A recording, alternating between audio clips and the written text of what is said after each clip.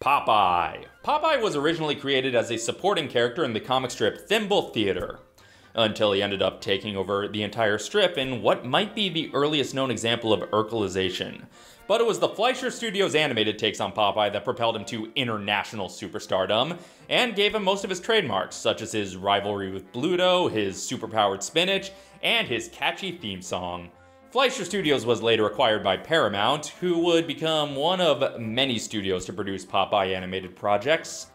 Or almost produce them in some cases. But of course, Universal licensed Popeye for theme park usage, and out of all the King's Features characters Universal licensed for Toon Lagoon, he was the one who received the most real estate.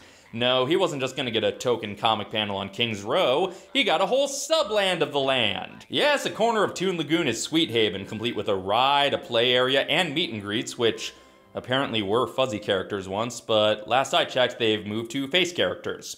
Which is more off-putting? You decide! But where, you ask, does Disney come into it? Popeye's cameo in Roger Rabbit was deleted before it was even animated, so when did Disney do something with Popeye? The same time they launched Robin Williams' film career. Well, they helped, but to be fair, Paramount did most of the work. That's right, Robert Altman's live-action Popeye movie was a co-production of Disney and Paramount. The movie is slow. Very slow. But it's very well cast, and I love the production design. The only reason this movie was made in the first place is because Paramount lost a bidding war for the movie rights to Annie, so they were like, what other comic strip can we turn into a musical? Turns out they still had the Popeye theatrical rights from their acquisition of Fleischer Studios. Pre-production and production on the film reportedly ran out of control, and the film went wildly over budget, so Disney stepped in to co-produce in exchange for international distribution.